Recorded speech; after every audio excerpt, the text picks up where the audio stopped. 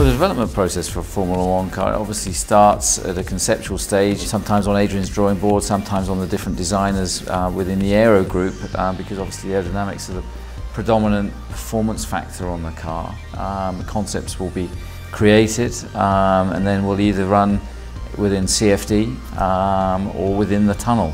And then from there the results will be analysed and decided whether they are to make it through to full-scale production onto the car.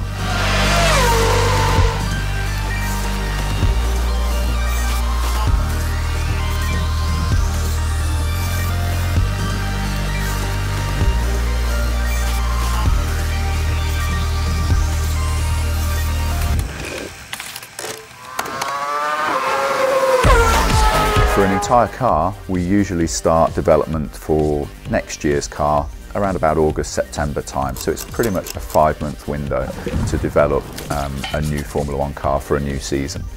Actually for 2014 that's a bit different because there are some quite big rule changes. So we've started work a little bit earlier. But typically it would be a 5-month window to develop a new car.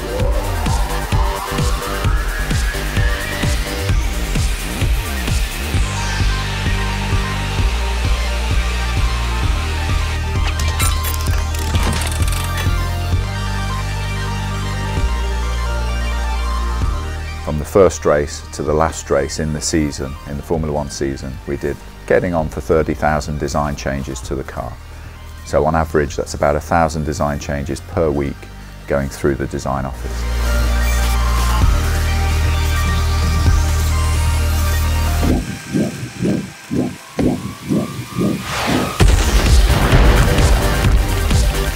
We have an awful lot of rigs that we will simulate race situations and sometimes triple or quadruple the mileage that a component would see through a test cycle. So the sign-off on any safety critical component is very, very vigilant.